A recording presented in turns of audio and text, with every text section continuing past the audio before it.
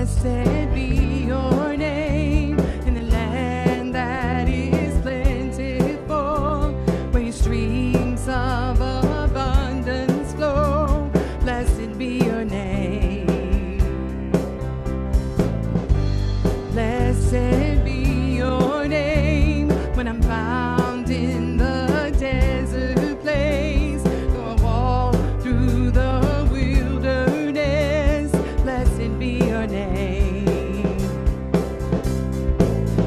Every blessing you pour out, I'll turn back to praise. When the darkness closes in, Lord, still I will say, blessed be the name of the Lord. Blessed be the name. Blessed be the name of the Lord. Blessed be your glorious name. Blessed be your name when the sun's shining down on me, when the world's all as it should be. Blessed be your name. Blessed be your name on the road marked with suffering. Though there's pain in the offering, blessed be your name. Lift your voice, church. Every blessing you pour out, I'll turn back to praise. When the darkness closes in, Lord, still I will say, blessed be the name of the Lord. Blessed be your name. Blessed be the name of the Lord. Blessed be your glorious name. Oh, blessed be the name of the Lord. Blessed be your name. Blessed be the name of the Lord. Blessed be your glorious name. You give and take away, Lord, you give and take away. My heart will choose to say, Lord, blessed be your name. Lord, you give and take away. Oh, you give and take away. My heart will choose to say, Lord, blessed be your name. Oh, blessed be the name of the Lord. Blessed be your name. Oh, blessed be the name of the Lord. Blessed be your glorious name. You give and take away. Lord, you give and take away. My heart will choose to say, Lord, blessed be your name. Lord, you give and take away. Oh, you give and take away. My heart will choose to say, Lord, blessed be your name. Oh, blessed be the name of the Lord. Blessed be your name. Oh, blessed be the name of the Lord. Blessed be your glorious name. Oh, blessed be the name of the Lord. Blessed be your name. Oh, blessed be the name of the Lord. Blessed be your glorious name. Amen. Give the Lord some praise in the house today. Praise God. Hallelujah. Praise Hallelujah. God. Praise God. Hallelujah. You may be seated. Amen. Aren't you glad this morning for God's goodness to us today? Amen. How many of you believe in prayer today? Brother Chris Johnson's going to come and share our prayer needs and take us to the Lord in prayer today. God bless you, Brother Chris.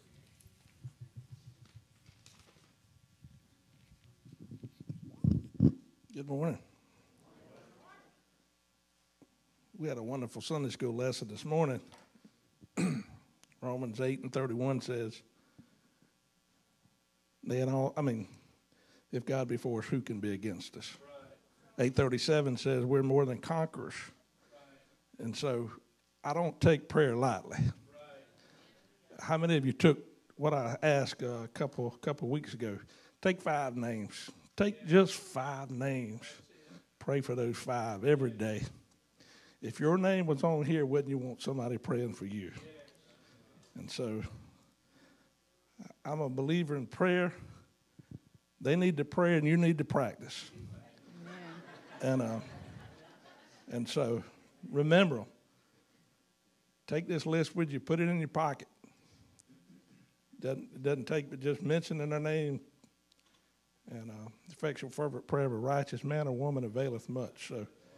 So let's remember the Carol Lewis family. Annette Henley and her 1-month-old girl named Heather. The baby's having physical complications. They're in the hospital. Also in the hospital, Mr. Tommy Hosey. And also in the hospital, Norman Rabin. I'm sure some of you are getting Facebook updates on Norman. Norman needs a special touch. Remember Norman. Continue prayer for those battling cancer and undergoing treatment. Mr. Gene Edwards, Miss Terry Smith, Miss Pam Valerie, and Miss Hilda Wills. Prayer for healing, Mr. Carl Creamer, Dick Howell, Gatlin Hardaway. It's 9 years of age. He has a liver failure, and his family asked for prayer for healing. Gracie Harrison, Miss Judy Henson needs a physical touch. Mr. Greg Holloway, Miss Rhonda Jeter's recovering from surgery on her arm and needs a special touch. And Deja Scoggins, Miss Debbie Sitton, Bernie Springer, B.B. Thompson. And also remember the continued prayer for the Ukrainian church. Sure, this week you saw a lot that took place. People were tortured and put to death, basically martyred. It's pure evil. And pray that God intervene in their behalf. I told our Sunday school class this morning, I said, Jesus told his disciples how to pray. And the first 2 things he said, our Father, meaning we acknowledge God, hallowed be thy name. Praise, adoration. We lift you up. Before you ask a need, you need to acknowledge God of who he is, and you need to thank him for everything that he's done. So let's stand. I think that we need to stand and we need to praise God to start prayer off. We need to set the tone because he said he inhabits the praises of his people. It means he lives here. God can't answer your prayer if God ain't living around you. So let's open up with the word of prayer. Lord, we thank you. We thank you for being God. We thank you for being the Almighty God. We thank you for loving us. We thank you for sending your Son to die for us, that we might have eternal life. We thank you for sustaining us each and every day. We thank you for loving us. Lord God, forgiving us and showing mercy to us, blessing us each and every day. Father, without you, we're nothing. And with you, we're more than conquerors.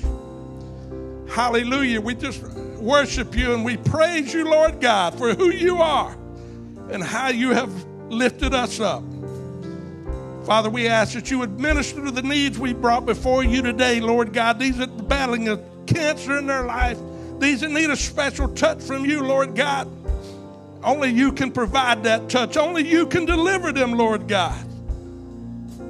Lord, the doctors are helpless when it comes to certain things, Lord God, but you're the almighty provider. You're the almighty physician. You're able to do exceeding abundant above anything that we ask, Lord God. Bless those. Bless Brother Norman, Lord God. He needs a special touch from you. Father God, his faith has not wavered, Lord God, but he's still believing in you. Father God, bless these others. Lord God, bless the Ukrainian church, Lord God, and bless those people that are battling the pits of hell, Lord God. I pray that your hand of mercy and your hand of grace would be upon them, Lord God. Bless this congregation, Lord God, and bless our service that we're about to partake in, Lord. May your spirit be moving and may your spirit be prevalent today. And Father, we ask these in your name and pray and believe and trust in you. Amen. You may be seated. Yes, Jesus. Hallelujah. You can remain standing. Hallelujah. Hallelujah. Lord, we praise you in this house today, Father. We come to lift up your holy name.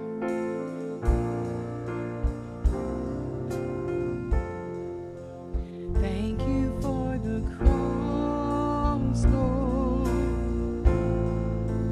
Thank you for the price you paid, bearing all my sin and shame.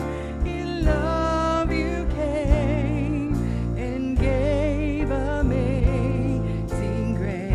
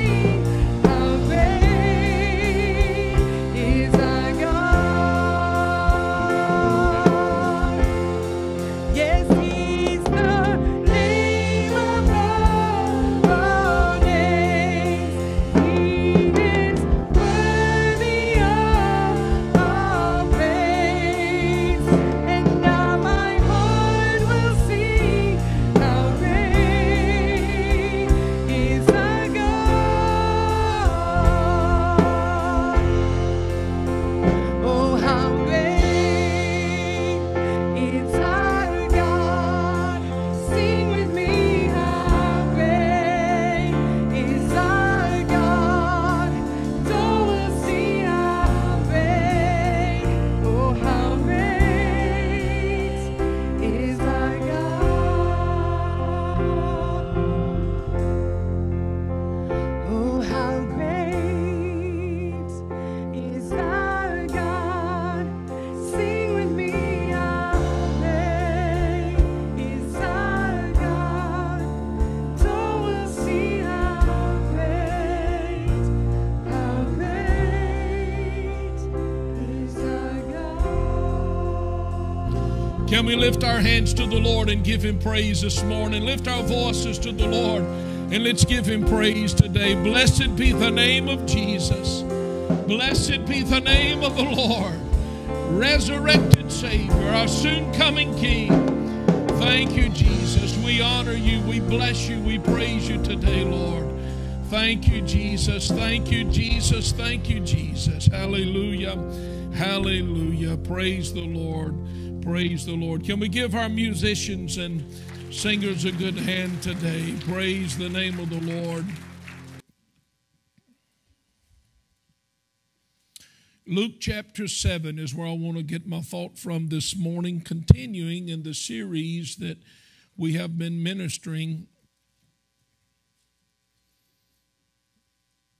on encounters with Jesus. How many of you know that an encounter with Jesus makes the difference? Praise God, praise God, praise God. Luke chapter 7. If you found your place, if you would please say amen. And it came to pass the day after. Now let me just mention what Luke is writing here. When he said it came to pass the day after, he's talking about the previous verses. Jesus had been into Capernaum. And there he had been approached to go to a Roman centurion's home and pray for the Roman centurion servant who was near death. Jesus had been in Capernaum. Now the next day, next event happened. The day after of him being in Capernaum, Jesus went into a city called Nain. And many of his disciples went with him, and much people. And when Jesus came nigh to the gate of the city, behold, there was a dead man carried out, the only son of his mother, and she was a widow, and much people of the city was with her. And when the Lord saw her, he had compassion on her, and said unto her, Weep not. And he came and touched the bier, and they that bare him stood still. And he said, Young man, I say unto thee, arise. And he that was dead sat up and began to speak. I'd love to have seen that. Wouldn't that have been interesting? And he delivered it unto his mother. And I like what Luke writes then in verse 16. And there came a great fear on all. Don't you think if you saw somebody rise from the dead, it'd probably make a difference? Fear came on them all, and they glorified God, saying that a great prophet is risen up among us. God hath visited his people. And this rumor of him went forth throughout all Judea and throughout all the region round about. Verse 13 says, And when the Lord saw her, he had compassion on her, and said unto her, Weep not. I want to minister to us this morning for just a few moments on the subject, encounters with Jesus, the one with a broken heart. Encounters with Jesus, the one with a broken heart. Let us pray. Father, thank you for your presence that we sense this morning, the Spirit of God that we sense in this gathering. Thank you that you are here. I sense your presence. Lord, I thank you for the people that have come today to be in the house of God and those that are joining us by live stream. Thank you, Lord, for the opportunity we have for them to be able to be ministered to today as well. Lord, I ask of you for the next few moments for the Holy Spirit to anoint me to say what you have put on my heart. Help me to articulate it in a manner that every heart here can understand, can grasp the truth of your word, and we all can grow thereby. Lord, I pray for those in this gathering today whose hearts may be heavy for whatever reason. I pray that you would minister to them today. And we will thank you for this in Jesus' name. And everybody said, Jesus had left Capernaum, and he came into the city of Nain. Nain is in the province called Galilee.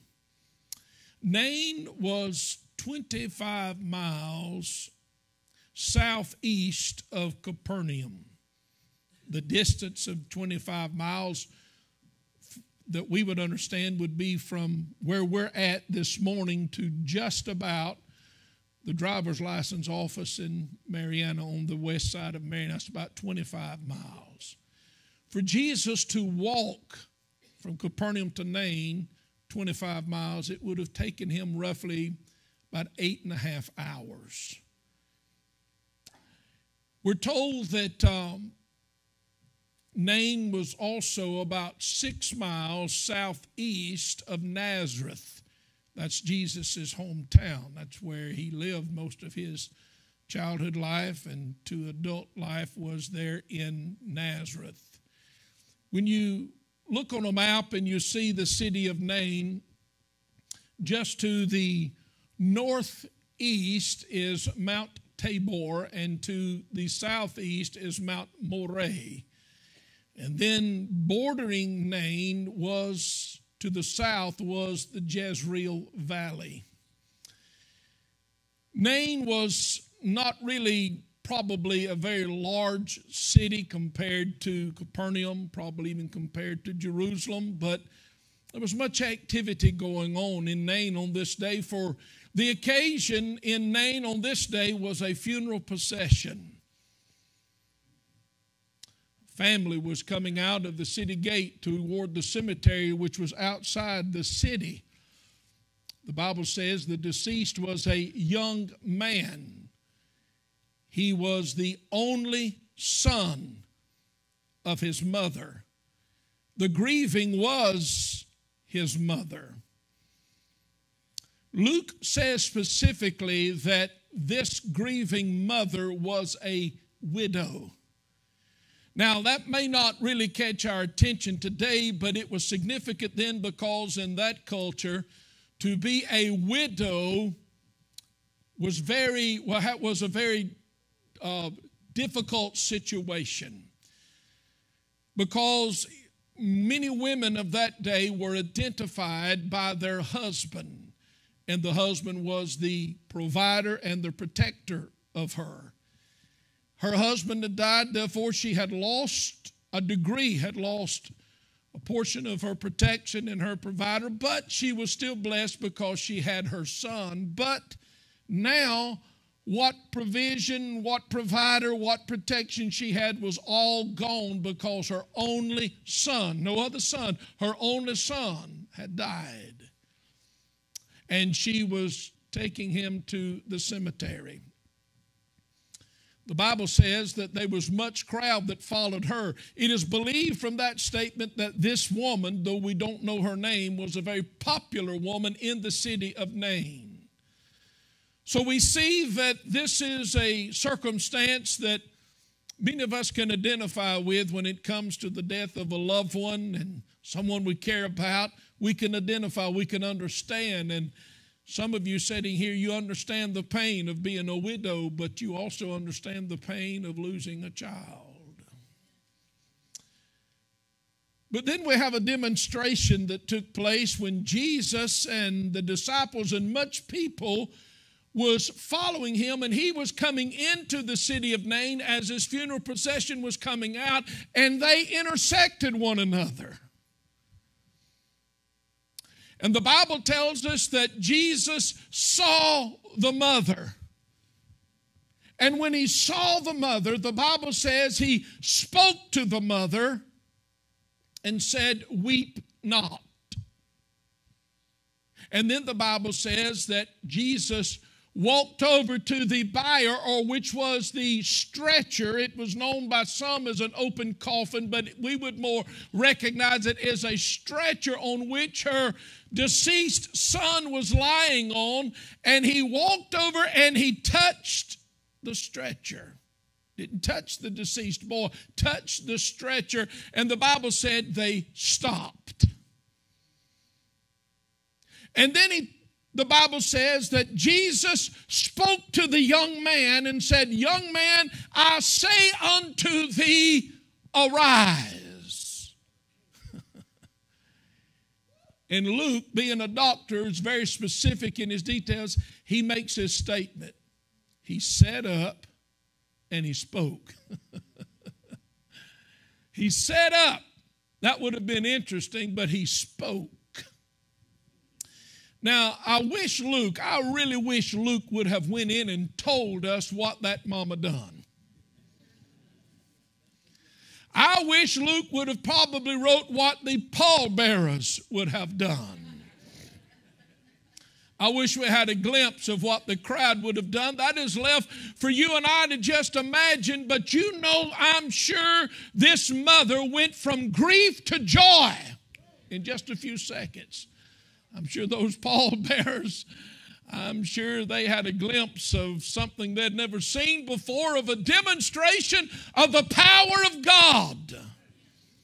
The Bible says the fame of Jesus was spread abroad. It was rumored all along, and people glorified God. Now, when I read this story, and I read what took place in history, being one who loves history and being one who loves the Bible, and you put both of them together, I would have liked to have been there. But I don't have that privilege. All I have is the opportunity to read about it and use my imagination of what it must have been. As I was studying and preparing for this, I began to ask myself the question, how can this story have any application to us of today? How can this story that occurred 2,000 years ago have any significance for us today? As I began to study it out and think about it and begin to read a number of different resources and things, I believe the Holy Spirit showed me something here that I believe will encourage us, because we all need an encounter with the Lord, especially when you've got a broken heart.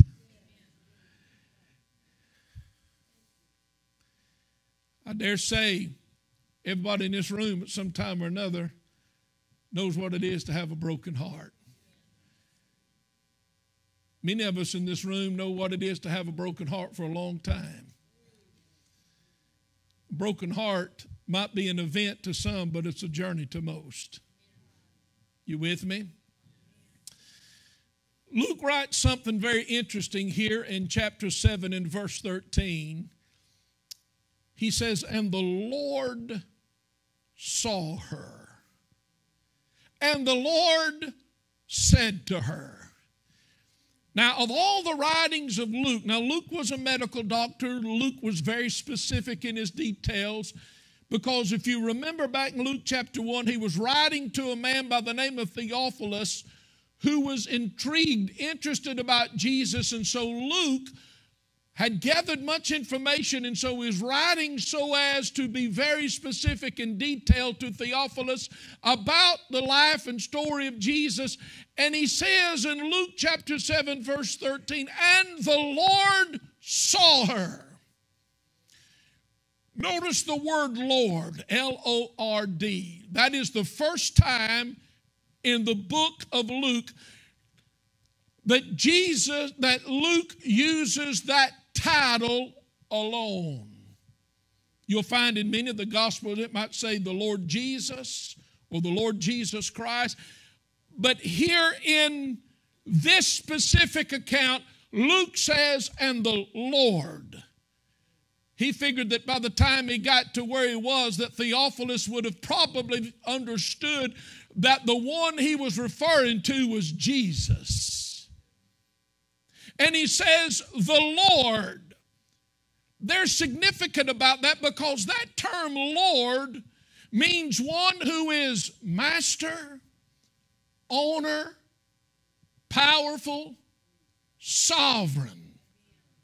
In other words, this man he calls Lord is in control and has control. How many of you believe Jesus is Lord today? We sing the song, He is Lord. We must believe that from the depths of our heart. We must submit to Him as our Lord. He is our owner. He's our master. He is all-powerful. He is sovereign. So Luke says, the Lord saw her. What is it that stands out to us about that is that I want to draw some truths about the person of Jesus. It's good for us to be reminded when our heart is broken about who Jesus is. Because in the woundedness of our heart and the grief of our heart and the sadness of our heart and the brokenness of our heart, we can be consumed with what has brought about the brokenness of our heart. In Luke writing says, and the Lord saw her, spoke to her, and touched. Now, I want us to look at something real quick. First of all, he uses the word Lord because I believe there's significance here for us to grasp. Number one, Jesus is the Lord of life. He's dealing with a situation. He's writing about a death here. How many of you in this room hate death? Paul says death is an enemy. Death is an enemy. And if you've ever been stung by death, it hurts. Right? And he says Jesus is the Lord of life. He's dealing with a situation of grief and sorrow. And he says, and the Lord of life. Now I want you to understand this. There is no other religion on this planet who has a Savior, who has a Redeemer, who is the Lord of life. None. There is none who has a Savior, a Redeemer, or leader who is the Lord of life. John chapter 1 verse 1 says, in Him was life, and that life was the light of men. John 3:15 says, whosoever believeth in Him hath everlasting life. In John chapter 4, verse 10, Jesus speaking to the woman at the well said, if you knew who it was that asked of you water from this well, you would have asked of Him to give you living water or the water of life. John chapter 6 and verse 33, Jesus said, the bread of God is He that came down from heaven, and He gives life to the world. In John chapter 6 and verse 48, Jesus said, I am the bread of life. John chapter 10 verse 10, Jesus said, the thief cometh not but for to steal, to kill, and to destroy. But I have come that you might have life, and that you might have it more abundantly. In John 11 and 25, Jesus said to the brokenhearted Martha, I am the resurrection and the life. And in John 14:6, Jesus said, I am the way, I am the truth, and I am the life. There are many a man and a woman walking on this planet that might be living, but they don't have life. Life is when Jesus, you have an encounter with the living Lord of glory, and you understand He has the power to forgive you of your sins, cleanse you of your sins, and impart within you a nature that can cause you to rise above the wickedness and the bondages of this world. He is the Lord of life. How many of you believe that today? He's the Lord of life. I want you to also understand He's the Lord of compassion. John chapter 7 and verse 13, Luke says, and the Lord saw her and had compassion on her. The Lord saw her and had compassion. Now you got to remember this now. We are talking about not just a small group of 8 or 10 people. Luke again is specific. He said, and Jesus and his disciples and much people was with him. There was a large crowd. And coming out of the city of Nain was this funeral procession where there was people around this woman whom they loved. They were walking her out of the cemetery in this procession to the graveyard to bury her only son. And the Bible says in the midst of the great crowd of people, Jesus saw her. Now that says something to me. You and I need to understand that the Lord of glory, the one who's the master, the one who is all powerful, the one who is sovereign, He saw one who had a broken heart. It is so easy for us to think that God cannot see us or does not recognize us or does not have any interest in the brokenness or the grief of our heart. But I want you to hear me this morning that everything about Jesus came. Everything about Jesus unfolded. Everything about Jesus happened because of the brokenness of humanity. The Bible says in Hebrews chapter 2 verses 17 and 18, wherefore it behooved him to be made like unto his brethren, that he might be a merciful and faithful high priest in things pertaining unto God, that he might make reconciliation for the sins of the people.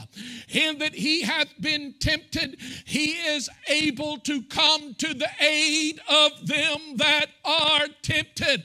Let me say, if I'm going to have someone represent me before God, I want someone that is merciful, someone that can understand, someone that can sympathize.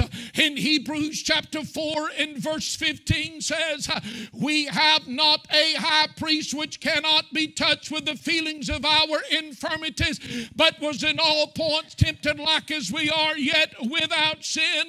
Therefore let us come boldly unto the throne of grace, that we may obtain mercy and find grace to help us in our time of need.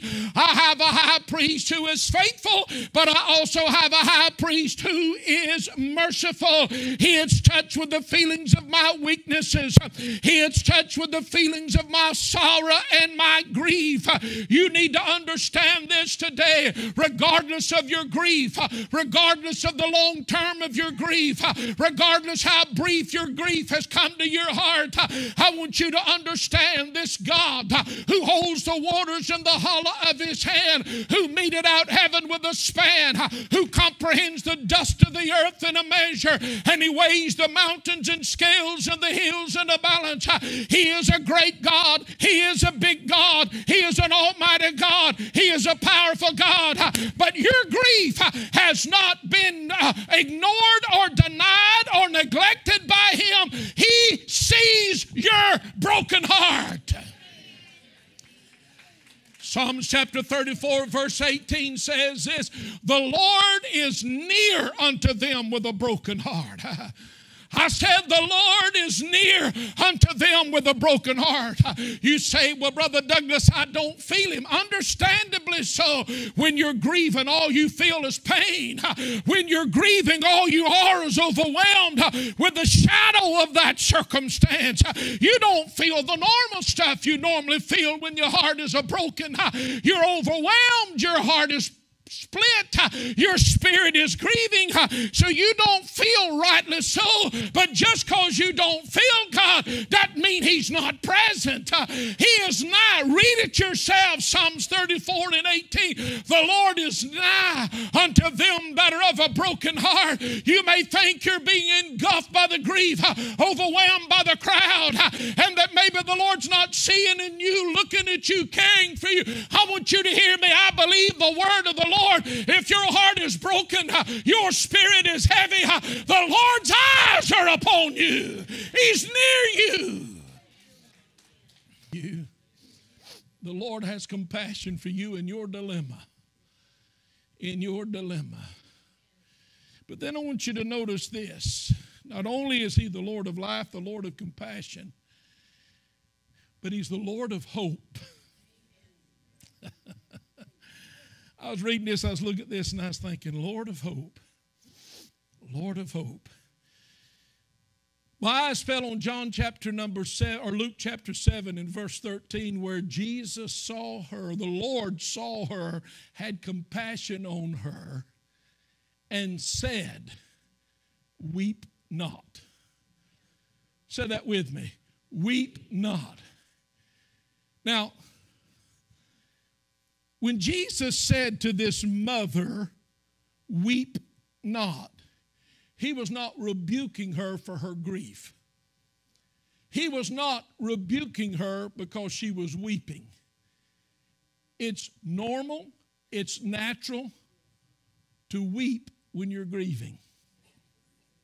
It's okay to weep when you're grieving. It's healthy to grieve.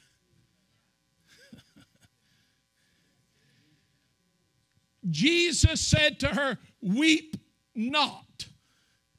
Now, before I go any further, let me mention this because I want you to follow me very closely, because I think some of you are probably right now, I can see your brain just going. And you're sitting here saying, well, this don't apply to me because I'm in grief, I'm in sorrow, I'm in hurt, I'm in pain, I'm whatever the case may be. Romans chapter 15 and verse 4 says this. That which was written aforetime was written for our learning. That which was written aforetime was written for our learning, that we might have patience and comfort, that we through the Scriptures might have patience and comfort, have hope.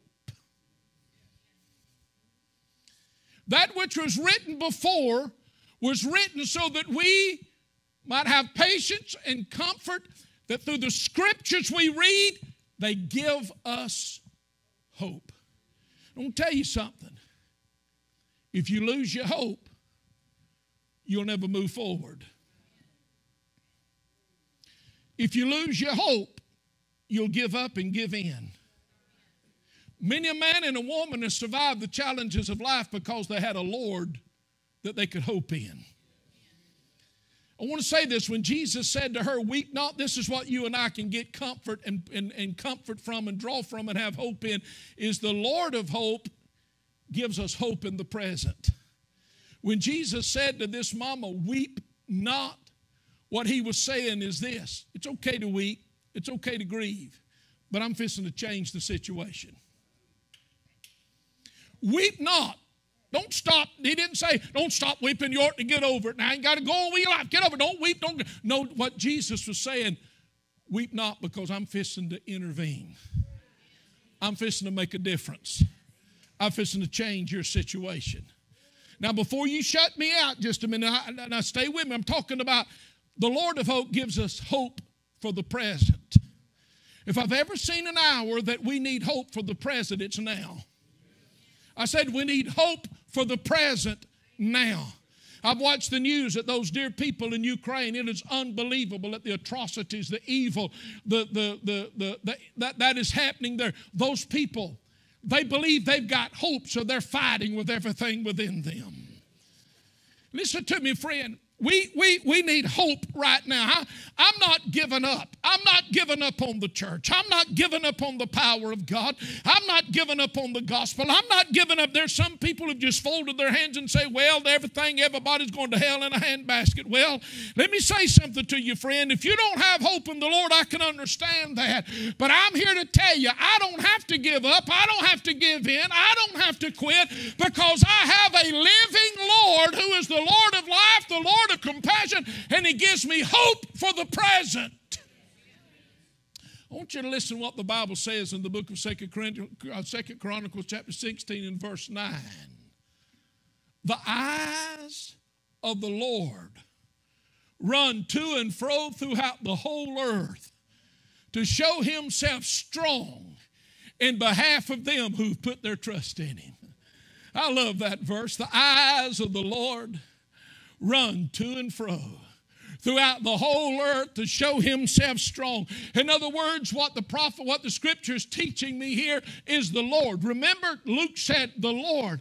The writer of the Old Testament said the Lord. The eyes of the Lord is running to and fro. In other words, the eyes of the Lord is going up River Road looking for somebody that'll believe him. And he goes up Butler Road. He goes up Welcome Church Road. He goes up, that one up there. He goes up that road. He goes Highway 90. He goes down Blueberry Road. He goes down 69 and North 69 and Cypress Grove Dirt Road and Reddick Road and Blue Springs Road. Wherever you live, the eyes of the Lord is a-going here and a-going there. He's looking for somebody that's broken in their heart, somebody who's cast down, somebody who's heavy laden, and the eyes of the Lord is looking, and if you'll believe him, he'll give you hope. He'll help you now. I said he'll help you now. Our God is a refuge of strength and a present help, not a past help, not a maybe, but right now he's looking. He'll go to your single wide trailer. He'll go to your modular home. He'll go to your brick, your block house. He'll go to your tent. And what will he do? He's saying, if you believe me, I'll give you hope. I'll help you now. Hallelujah. 1 Peter chapter 3 verse 12 says, the eyes of the Lord are on the righteous, and his ears are open unto their cry. You might be caught up in the crowd and in the grief, but God's eyes is on you. You with me?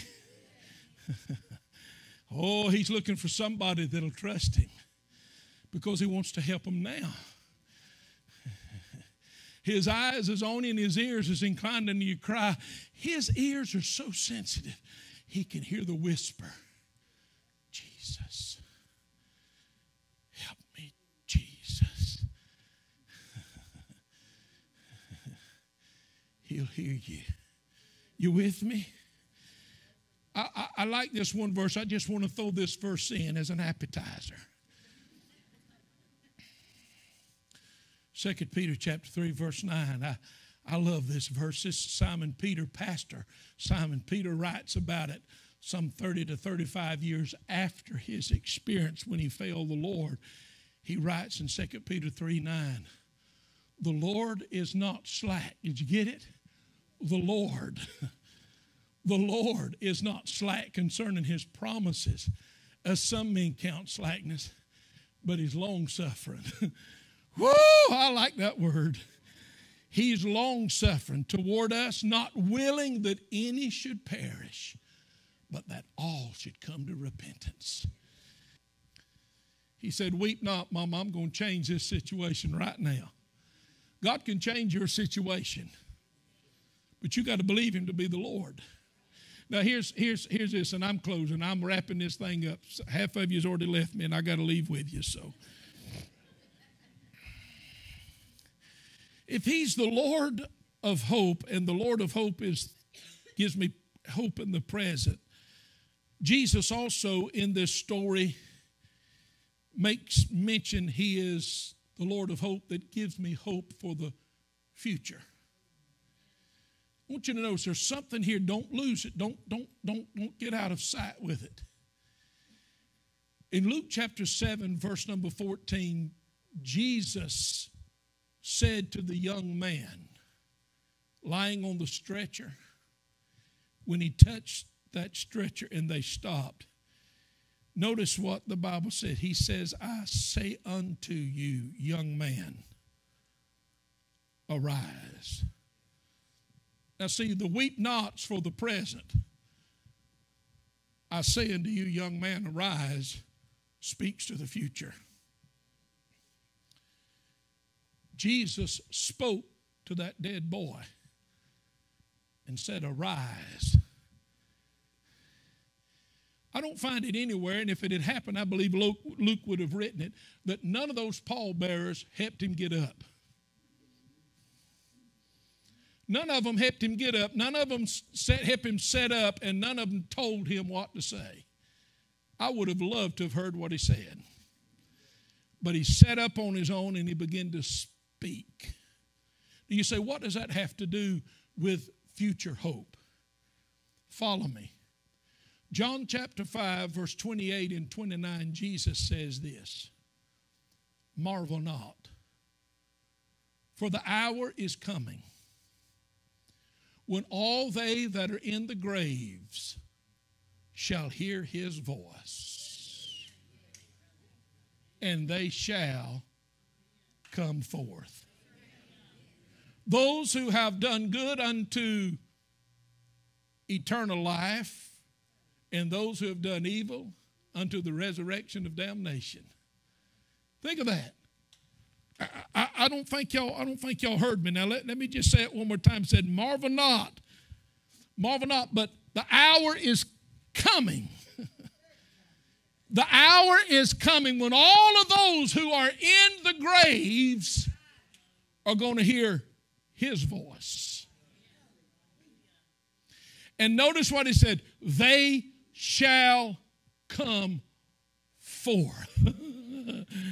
Woo! Here is the hope for the future. Here is the hope for the future, the hope of the grieving heart. You may have had to lay someone you love dearly in the cemetery. But that's not the last time you will ever see them. Because there's something about an individual who met eternity born again, that the blood of Jesus marks their life. And where they are placed at, whether it is in a casket in the ground or in a urn and you've got them in a closet, regardless, the blood of Jesus knows where they're at. And the Bible says that there's coming an hour, a time, a specific time when all of them who are in the grave are going to hear his voice. Jesus said, young man, I say unto you, arise. And death had to lose his grip. I could just see him as he's laying on that couch and all this, or that stretcher. All of a sudden, life come into him. That foot began to move. That hand began to move, and he opened his eyes. He opened his eyes. All of a sudden, he began to breathe. I bet them old pallbearers were standing there looking. Ooh, if I let this thing go, I'm in trouble. That mama, she's over there. She's wiping her tears, and she's looking. All of a sudden, he takes a deep breath. And he opens his eyes, and the scripture says he sat up on the side of the bed. And I could just imagine when he did, he looked straight at Jesus and said, I've just left your house. I've just been your house. I've seen heaven. I've seen glory. I know what it is. And death has no power. Woo! They that hear his voice. Now, let me share this with you. You say, I thought you was quitting. Well, I am. I'm circling the airport.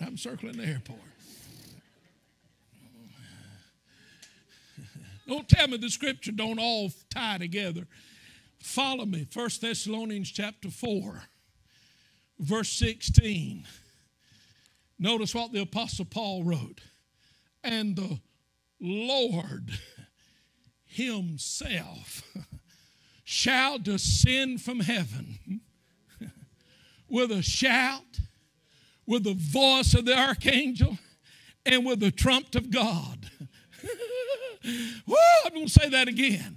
And the Lord himself shall descend from heaven with a shout, with the voice of the archangel, and with the trumpet of God. And notice this, and the dead in Christ going to rise first.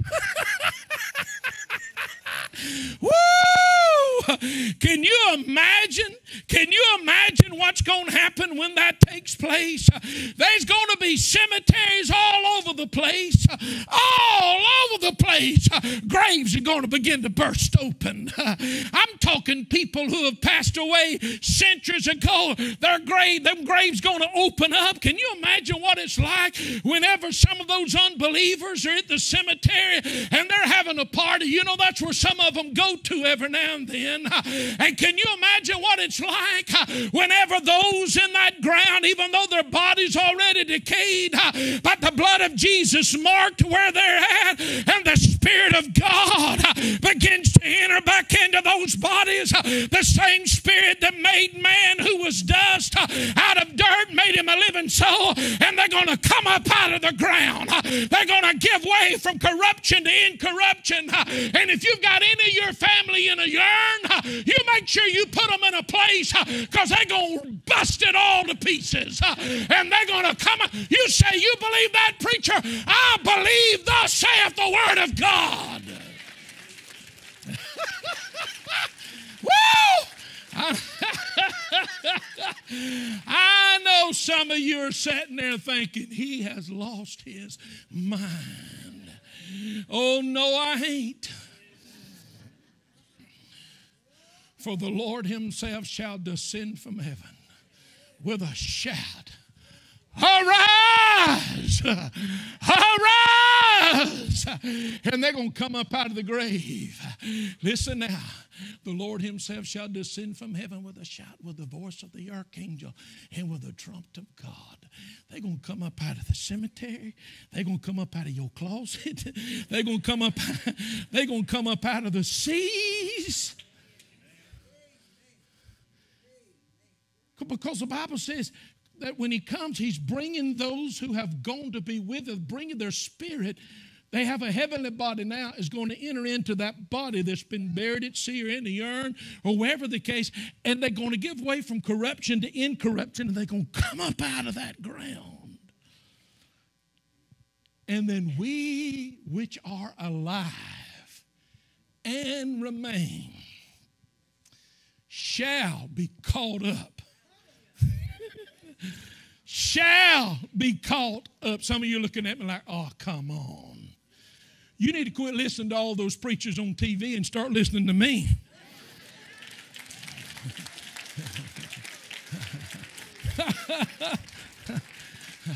Some of these new boys preaching, they don't believe in the rapture. I believe in the rapture because the Bible says there's one. Amen. If Jesus died and is still buried, we have no resurrection. But Jesus died, he buried, and he rose again. And because he lives, we shall live. Woo! The tower said, go around one more time. And we which are alive and remain shall be caught up together. In other words, he told the Corinthians that mortality is going to give way to immortality. Yeah. You hear me? Mortality is going to give way to immortality. That means I'm going to change this suit of clothes for a robe of white. Do y'all feel that? I'm just wondering.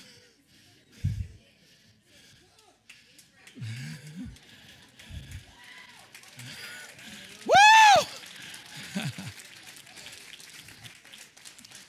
Weeping may endure for a night, but joy, joy coming in the morning, Nasser. Do you hear me? Joys are coming. It's dark now. It's tough now. We're in grief. We're in sorrow. We're crying. Mama-in-law, it's difficult. But I'm here to tell you, night's fixing to give way to the rising of the sun. And when he comes, he's going to wipe away all tears from us. Come on, hallelujah. But the gospel proclaims it. Jesus said in John 14, verse 1, I go to prepare a place for you. And if I go to prepare a place for you, I will come again. and receive you unto myself, that where I am, there you may be also. Because an encounter with Jesus gives you hope for the present, hope for the future. Father, I've delivered my heart this morning. Glory to God.